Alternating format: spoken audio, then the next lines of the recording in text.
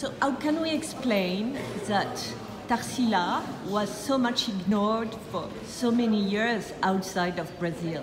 Well, I would say that Tarsila was not very well known in the United States, but she has not been very well known in the United States. She has always been kind of an artist.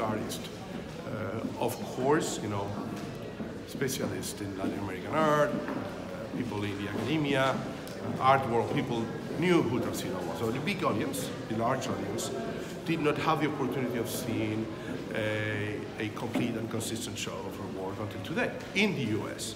She's better known in Europe, not only in Spain and France.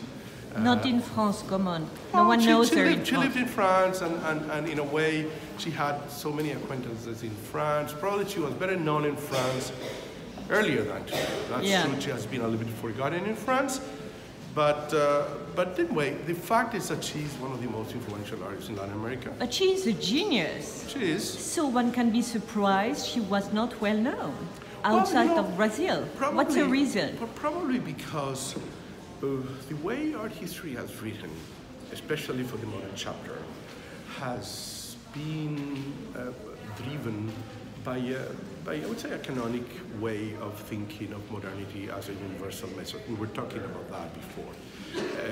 The fact that modernity was fractured, that modernity was fundamentally a fractal landscape that took place in many locations, transforming itself in different forms of modernity, is something that has been overlooked by this idea, which is a simple idea, which is an easy idea, that modernity is a unique universal language.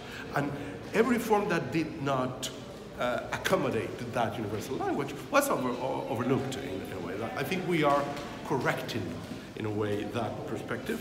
And today we are very much aware of this fractal aspect of modernity, and I think there's an opportunity to bring Tarsila to the large audience.